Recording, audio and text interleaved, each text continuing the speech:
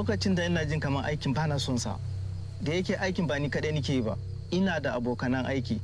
Su ne yanzu suke sake bani shawarin cewa idan muka bari inda muka ɗora zai ɓaci. Gara mu ci gaba mu bar mana baya don mu ma an bar mana, saboda na baya mu su masu mora gaba.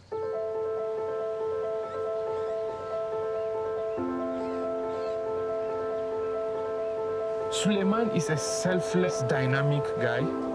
He is very adaptive, always open to new ideas, willing to try new things.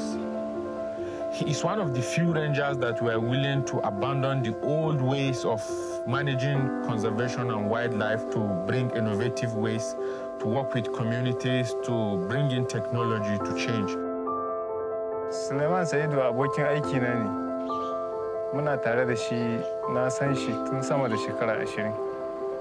Kuma mutum ne mai kwazo, mai hazaka, mai son aiki. Don haka ma ya sa suke son sa. Idan an ce aiki tare da shi ne suna jin daɗi, suna kuma farin ciki saboda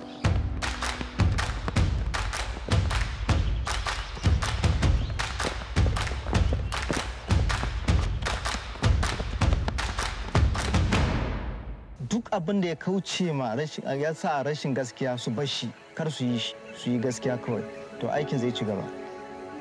Mun samu raguwan harbi a dajin nan da yawa sakamakon aiki da muka yi da shi tare da mu da kuma sauran ranjoji. Akwai yawan fulani masu kiwo.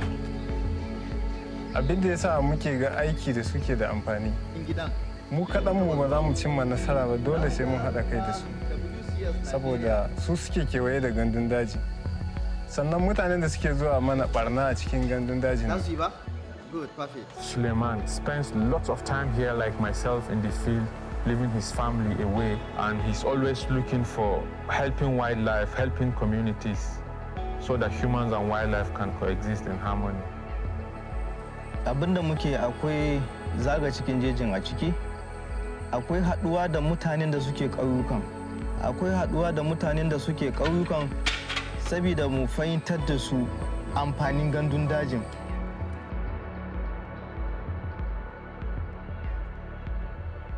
To, abin da zan faɗa kan Suleimanu da Allah ya bashi wannan matsayi, suna fatan Allah ya sa mu sami ci gaba fiye da halin da muke ciki yanzu yadda kuke yi.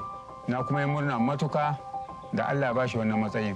Muna tabbata yaro ne mai kwazo, sani na da shi da, kuma na fata abin da zai ɗora yanzu ya fi na abin da yake yi. Sosai ina fariya da shi. Ina jin daɗi saboda yana da kwazo. Zai je a tura shi wani wuri, ina jin daɗin hakan ma sosai, sai dai in ce na gode. Rayuwar ranja yana da wahala, ko kuma shi aikin ranjan ma karan kansa yana da wahala, amma yana da amfani.